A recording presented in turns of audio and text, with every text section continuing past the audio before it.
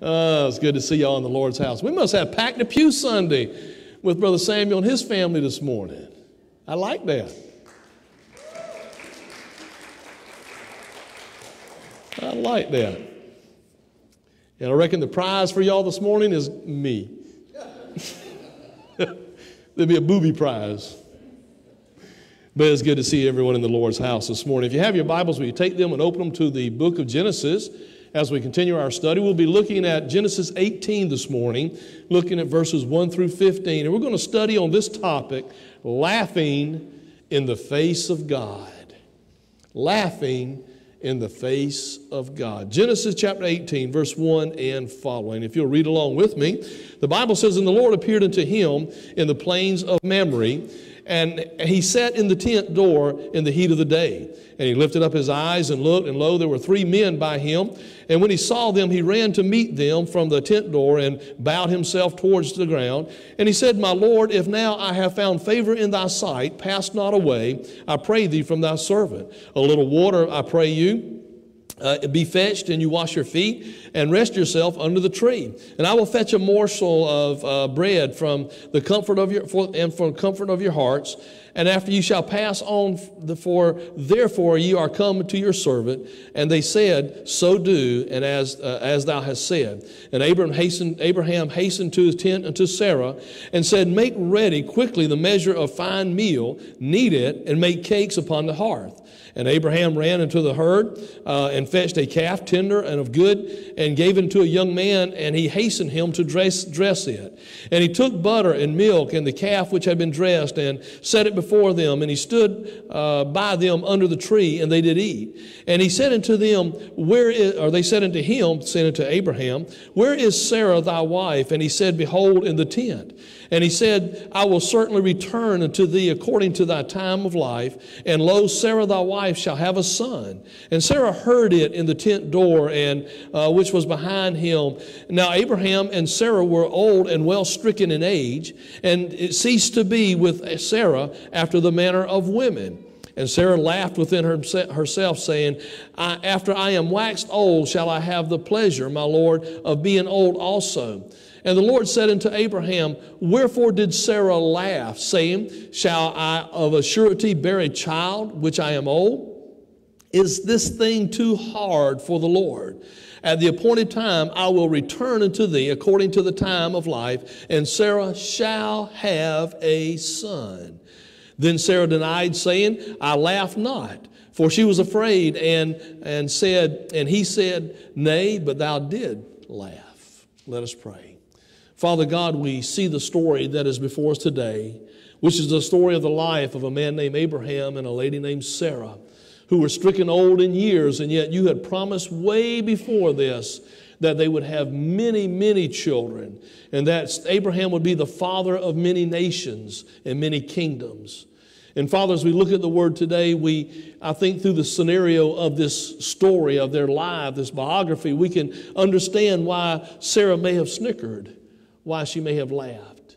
But I would pray today, dear God, that as we look at your word and see especially how it applies to our life today, Lord, that we will see things in a clear way and be convicted to the depths of our hearts about how often we laugh at you and we don't take your word as being the word of God. So, Lord, lead, guide, and direct. We ask in Christ's name, amen and amen. Thank you for standing in reverence to the word of God. Well, we see the scenario here, and we're kind of journeying along with the life story of Abraham and Sarah.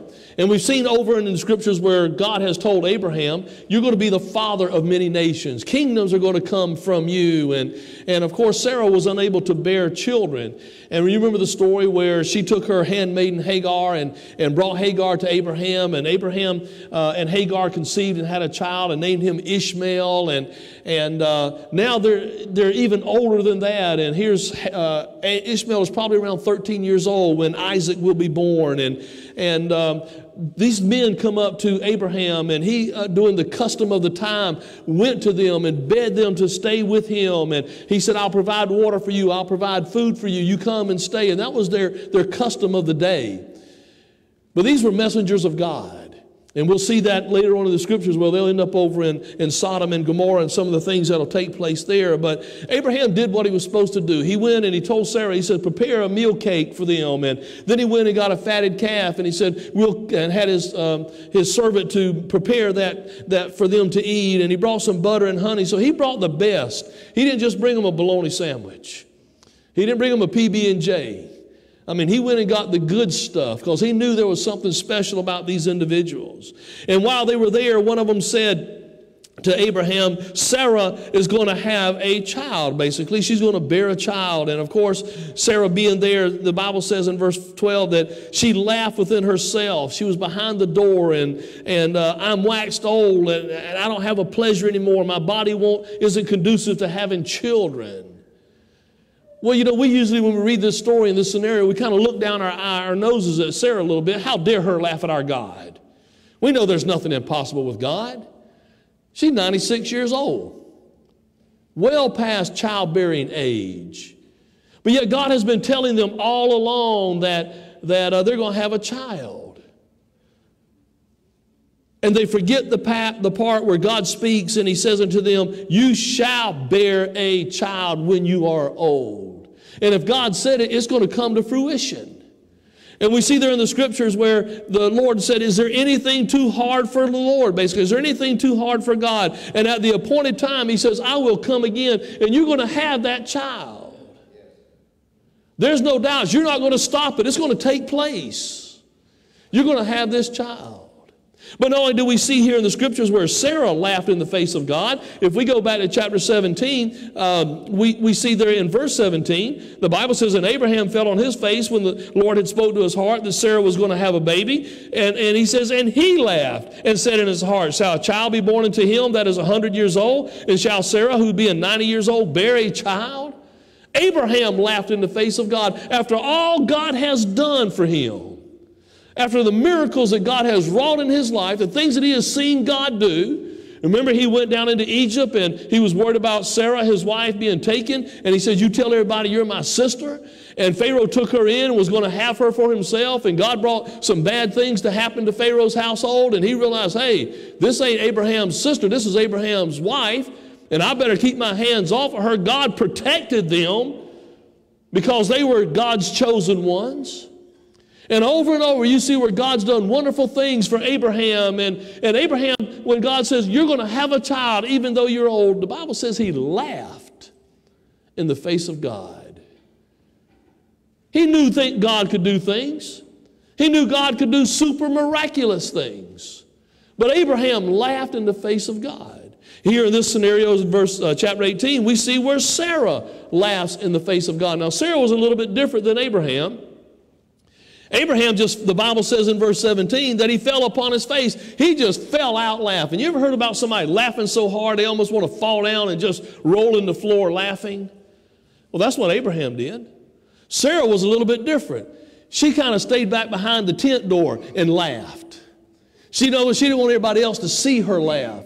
But what we learn from that, as we understand, is that you can't hide from God. I don't care what closet you're in, what door you're behind, what box you may be in. You can't hide from God. God's going to be there. And Sarah laughed even though she thought she was hidden behind the door. And when she was called on the carpet, she said, I didn't laugh. Wasn't me. Well, who else was in the room or in the tent? Nobody but her. But God said to her that you shall bear a child, and I'm going to come back at the time that child's supposed to be born to prove to you that you're going to have a child. There's nothing too hard for me, God says. But Sarah denied laughing. I didn't laugh. I like what it says, but thou did laugh. God didn't leave it undone. You see, so very often we'll lie to everybody else. I didn't do that. I didn't do that. Friend, you need to know that God knows what you did. And you know, when we lie like that, we're actually laughing in the face of God. And I want to share very briefly with you this morning about some things we see here is that, first off, we see that Abraham laughed in the face of God because God said, you're going to have a child. And he says, I'm too old. I can't do it. It tickled him so much he fell on the floor laughing. Then God sends some men to confirm that Abraham was going to have a child. And Sarah heard that, and she's behind the closed door, and she starts laughing. Now, I don't know if she was going tee-hee-hee or she was laughing hysterical, but she was laughing. Laughing at what God said was going to take place. And then God confronted her and Abraham and said, you are going to have a child, and I will come back at that day, because there's nothing impossible with me. And Sarah says, I didn't do it. And God said, yes, you did do it. They laughed in the face of Almighty God. Well, as I said before, so very often when we see people who sinful in the Scriptures, we kind of get pharisaical. Well, they shouldn't have done that. Well, I want to share with you some other entities today that are laughing in the face of God, and some of them may kind of blow you away. This one won't, of course. I know you'll understand this. Not only did Abraham laugh in the face of God, not only did Sarah laugh in the face of God, but I want to tell you today that Satan laughed in the face of God, and he's still laughing in God's face. Because he don't care.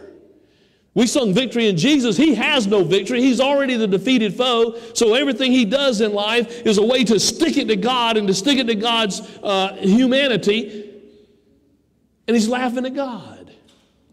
If we go to Isaiah chapter 14, we see where Satan was kicked out of heaven, and you see where he basically was laughing in defilement in the face of Almighty God. The Bible says in verse 12 of chapter 14 of Isaiah, how art thou fallen from heaven, O Lucifer, son of the morning? How art thou cut down to the ground, which thou weakened the nations? For thou hast said in thine heart, I will ascend into heaven. This is what God is saying to Satan that he said he would do. I will exalt to the throne above the stars of God. I will sit upon the mount of the congregation in the sides of the north. I will ascend into the heights of the clouds, and I will be like the Most High God.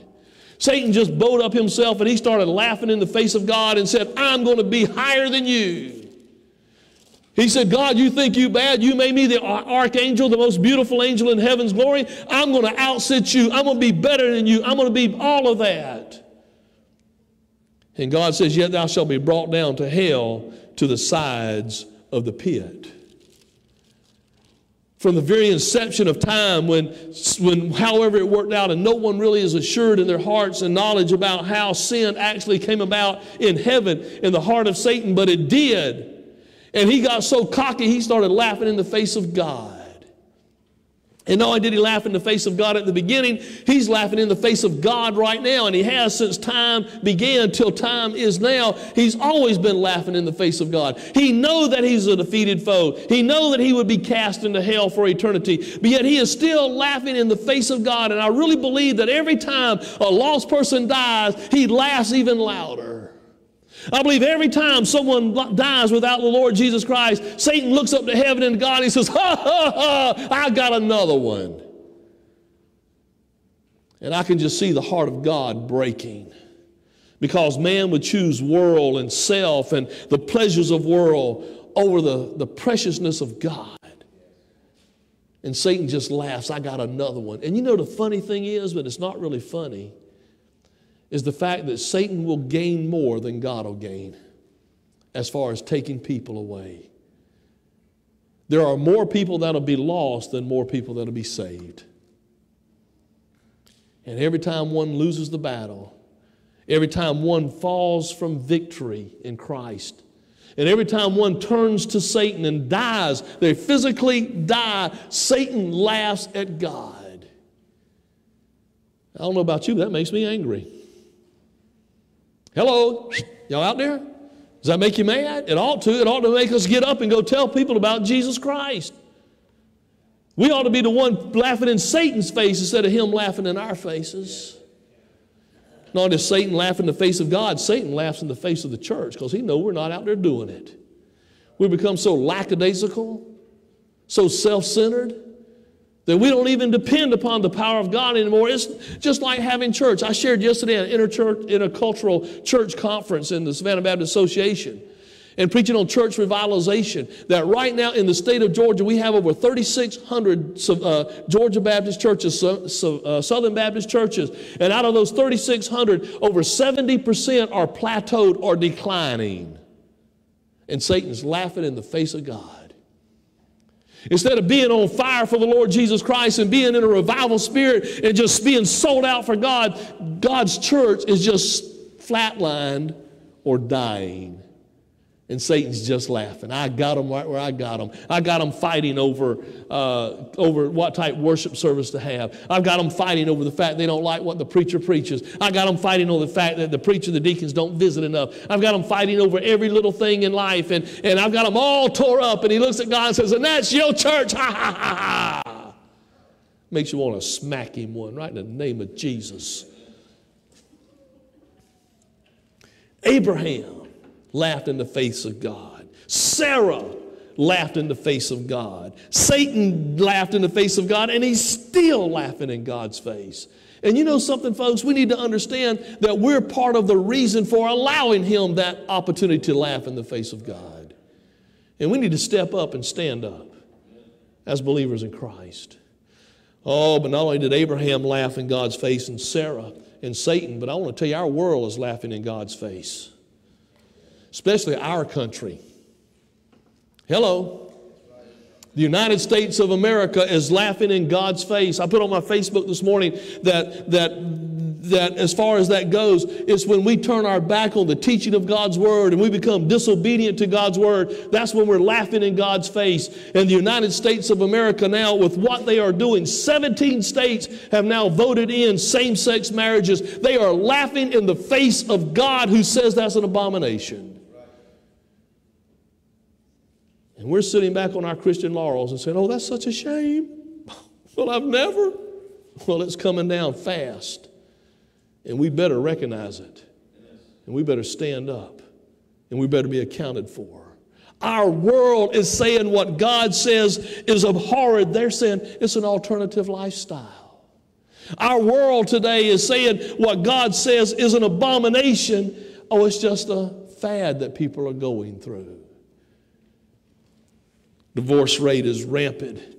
And God said he abhors divorce. You know what's sad? Is in our world today that I think it's 55% of first-time marriages end up in divorce. But in Christianity and evangelical Christian life, 62% of first-time marriages end up in divorce. And we ought to know better. Now, if you're divorced, I'm sorry that you went through that, and I know it can be like a living death, but friends, that's not what God intended. It happens, but that's not what God intended. And I'm sorry if it caught up in your life, and it's caught up in my family's life, and we've all had to deal with that within our families, and we see it, and you may have had to deal with that personally. And I know when you went through it, it hurt your heart. And while your heart was broken, Satan was laughing. But our country is laughing in the face of God. And it's a shame. When God says, thou shalt not, the United States of America is saying, thou shalt. It's okay. Friends, if you don't realize that we're in the battle of our lives as Christians in the United States of America, you need to wake up. When they're trying to say that you can't even share your faith in the military because it's a hate thing, you better wake up. We've seen all the scandals very recently with the IRS and how they were going against conservative entities and doing accounting against them and so forth. Friends, that is nothing more than Satan laughing in the face of God. You think these entities are strong and they've got conservative Christian backgrounds, and Satan just laughs. I got them. I got the IRS eating them up. And watch what happens. I'm afraid to say that probably not much is going to happen. Oh, there'll be some people lose their jobs. But I guarantee it's not going to change. It's going to get worse. You see, when stuff like that crops up, you watch sooner or later it will become law. Watch what happens. That's what happened with abortion, did it not? Huh? Abortion was illegal. It was contrary to the teaching of God's Word. And Satan is sitting back there laughing that he's killed more than were killed in the Holocaust through abortion. We're probably one of the men who, in my opinion, was a whole lot worse than Hitler, this doctor up there in Philadelphia who was killing all these babies after they were born alive. And they only convict him of 3? When he's killed thousands? And Satan is laughing in the face of God. And he was laughing in the face of God. And our country's laughing in the face of God. And friend, the world is laughing in the face of God. Do you realize, if we were to think about some of the eastern countries, such as Japan and China, and you think about how with all the eastern mysticisms that they believe in, that less than 1% are Christians. Less than 1%. We would say, well, we kind of understand that. Do you realize that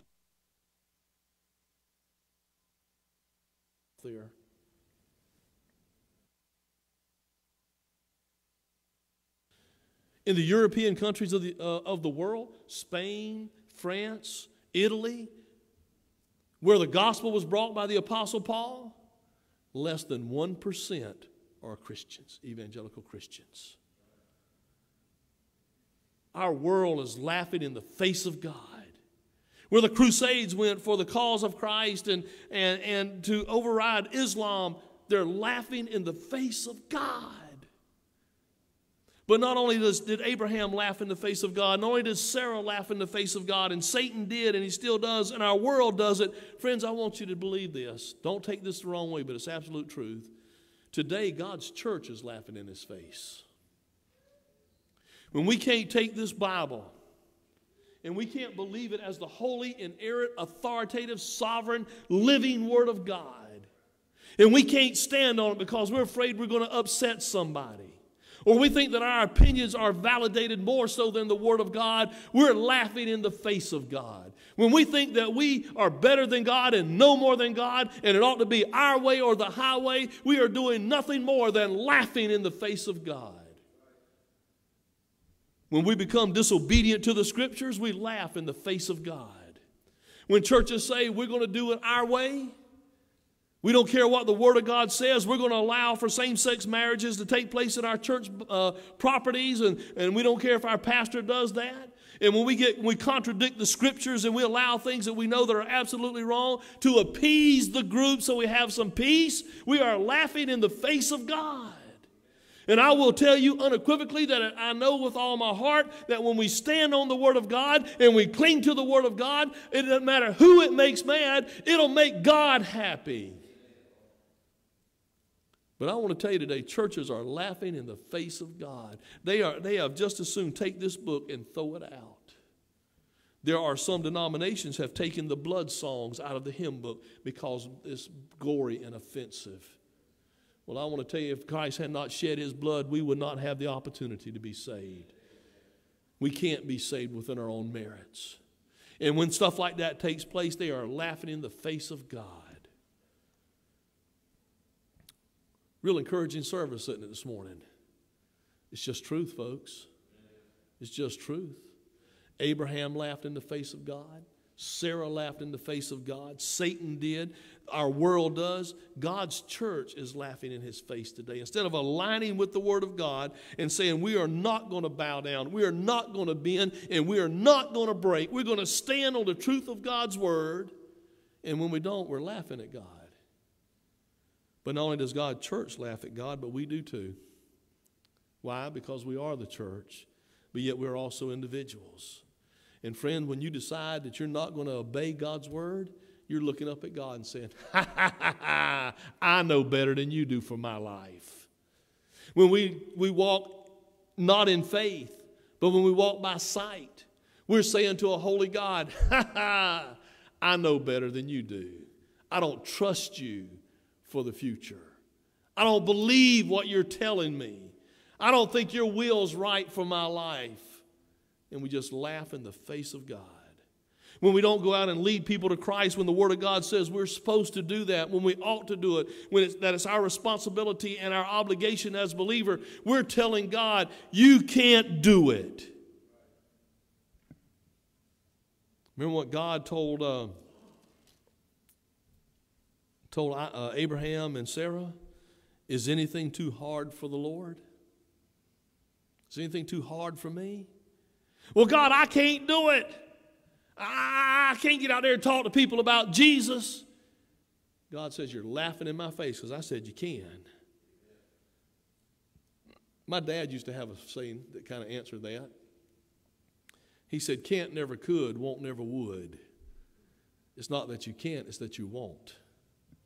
You won't give it a try. When we go contrary to the teaching of God's word, when we are lack of faith, when we're not believing, we're laughing in his face. Some are laughing openly. I have seen it in churches after churches. I've seen it in individuals' lives.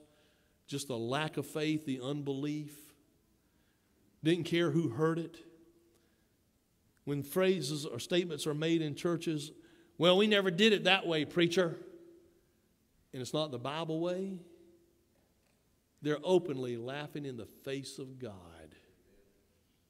When we come together for church conferences and when feelings are hurt and preferences rise over the teaching of God's word and anger arises and people get mad with each other, you're really laughing in the face of God instead of doing it God's way.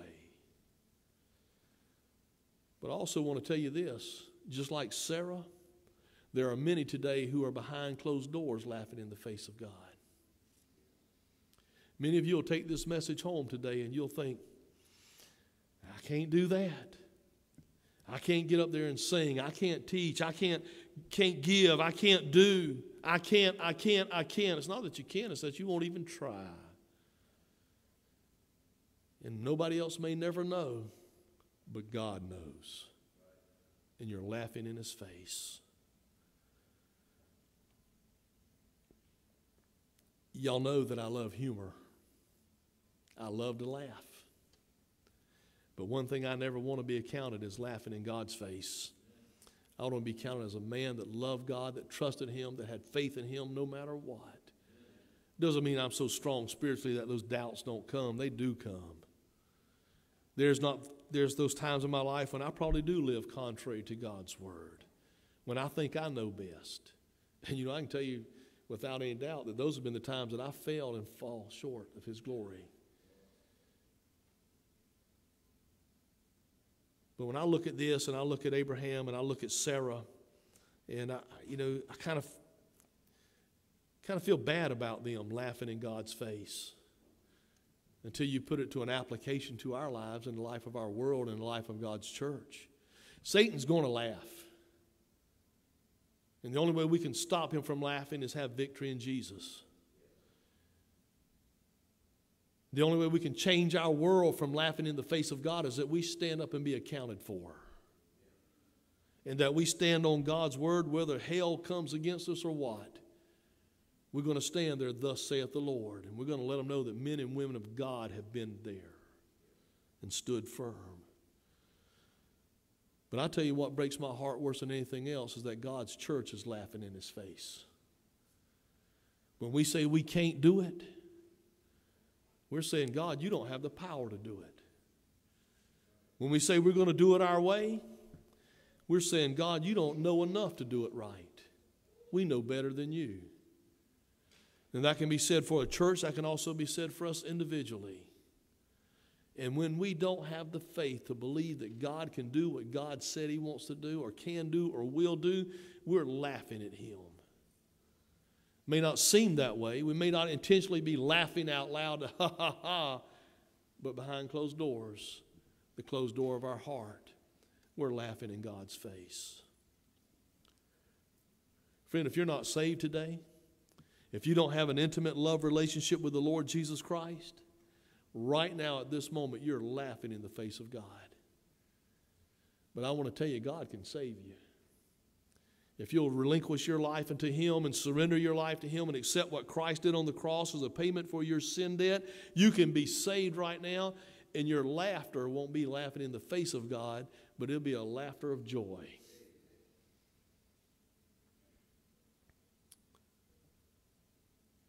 But if you think life is so sweet and sin is so sweet that you're willing to go to hell for, you're just laughing in the face of God, and you're saying the death of Christ is null and void for me.